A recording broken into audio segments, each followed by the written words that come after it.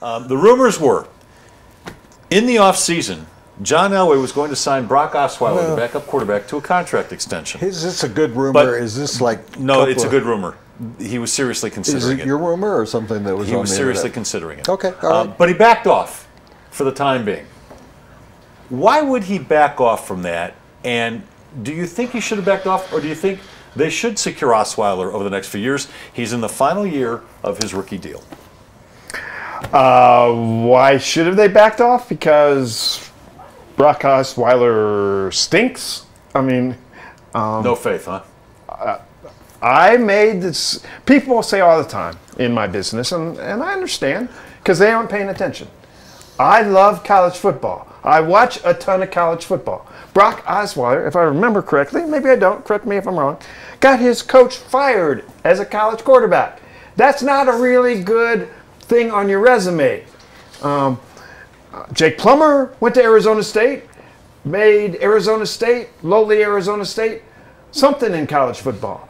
I didn't think Brock Osweiler was a good draft pick from the start. Don't think it made any sense for this football team. And has he gotten better? Sure he has. But do I believe he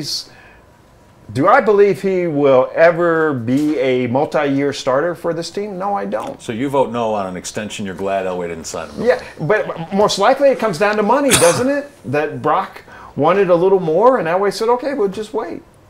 Yeah, and I think that's part of it. I think Elway's having a hard time figuring out exactly what he should be paying Brock Osweiler and whether or not Brock Osweiler is in fact the future.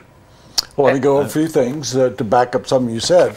Not back up, but another aspect of that was he's only started 18 games since he was in high school. And in high school, he was basically a basketball player who played football on the side and then decided, I guess, that he had a better future as a 6'7" quarterback than he did as a 6'7" power forward.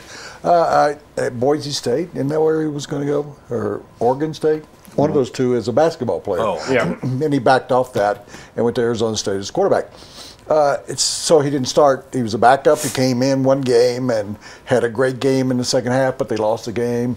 Then he started, and they didn't play very well. I think they were 4-7 or something like that year, or 4-8, and then his coach got fired, who was a famous coach. Help me out. Dennis Erickson. Dennis Erickson, who went off to another school. He went everywhere. Yeah, yeah. Washington, NFL and college. Yeah. And so that was always curious to me. He was John Elway's kid's roommate, so Jack Elway Jr. So that probably was somewhat influenced. I don't think John Elway drafted him because of that, but I think that's why he was more familiar. That's why he was more familiar with Brock Osweiler than most people. And John really believes he's a good judge of quarterbacks. I said to Les yesterday, I'd offer him 3 years, $10 million, and he thought that was too much, didn't he? No. I didn't. Okay, no, my thought was that if you're going to give him an extension, you have to pay him like a starting quarterback in the league because you're assuming he's going to be your starting quarterback. What is that number? I don't know what that number is. Then I think that you're answering the reason why he hasn't been signed. It's because it's hard to determine that number. Yeah. Whether you're like me and you consider Brock Osweiler a suspect until otherwise proven, or you're like John Elway, who's obviously had a lot of faith in him from the start. It's still really hard to. Is it $3 million a year? Is it $5 million a year? What is it? Because he hasn't been out there. And here's something else. Gary Kubiak's here now. So Gary Kubiak's going to make his own judgment. Yes. You can't give him a contract. So I assume, that's why I ask you, if you said off-season, well, Gary Kubiak was here in the off-season, probably didn't see enough of him, and nobody's seen enough of him because we've only seen him in exhibition games. Yeah, so John will probably rely on Gary's assessment through preseason training camp, and if he gets some snaps in the regular season as well. I made this deal to Sandy Clough, to Rod Spolo, to Les Shapiro.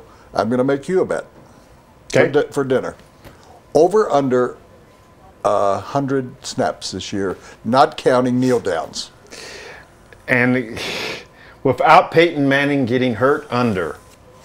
But no, that's not how you make a bet. You don't go. I'm always looking for an angle, Woody. There are no rules in a knife fight. Haven't you ever watched Butch Cassidy? That's why I'm making it up as I go along. I think he's going to get a significant number. I think it's going to be under as well. I do too. That and first Sandy and Ron think it's going to be over. They think he's going to play Under. So, yeah. Okay. That's why we never invite them onto the show. What? That first segment brought to you by Harmony Foundation. It's Colorado's premier treatment program for drug and alcohol addiction. It's located just outside of Estes Park. They've got a very nice, very private 45-acre mountain campus. You can get better there. They are insurance friendly. Visit harmonyfoundationinc.com if you feel the need.